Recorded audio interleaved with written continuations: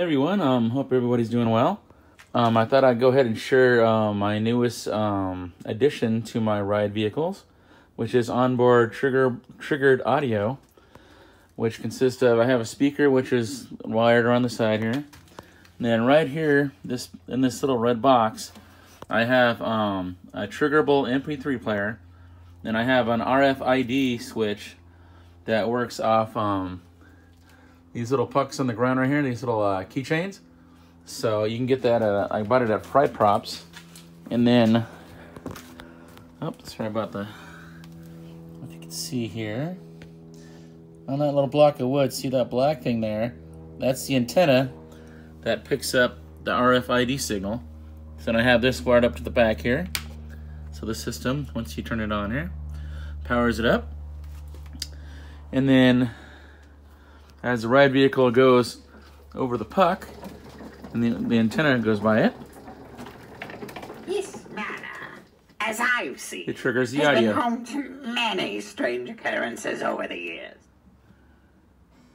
Some say they feel as though they are being watched. Look around for yourself.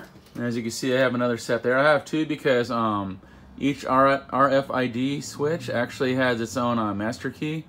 And I tried to make them work with just one, but I guess they're programmed for each individual unit. So I had to use two since I have two ride vehicles. So I just have a duplicate of each one. So as you can see, there's a second set. So as I go over it, should trigger the second audio. Sorry, but apparently the plants have broken into my office. And then if you go over it again. That's new.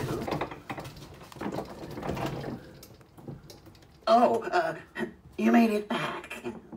Well, get out. And the only other thing is that it's set up to where if it goes over another trigger while it's still playing the first one, or whichever one it's on, it'll actually interrupt it. I'll show you here.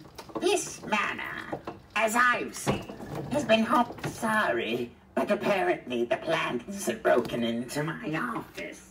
So basically that's how it works. So yeah. So it didn't work exactly the way I wanted. I don't know if it's just an interference issue or what, but well, I mean, if I had it timed out right, it would work perfect. But a lot of times I had it where it would skip one, so I don't know if it was the speed of my vehicle or just interference from the motor itself. So I'd have to experiment a little bit more to make it work perfect. But the other way you can do is instead of using the pucks, you can actually, for the triggerable MP3 player, you can actually just have like a limit switch with a little wheel or a trigger on it. So when you go over maybe like a little block of wood, it'll actually trigger the switch and then it'll switch to the other one. That's another way you can do it too.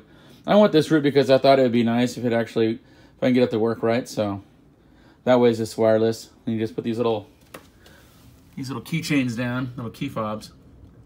And like I said, it's available at Fry Props. It's actually made for if you're in like escape rooms and all that good stuff. So anyway, I just thought I'd share that with you guys.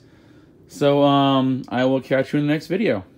In the meantime, stay spooky.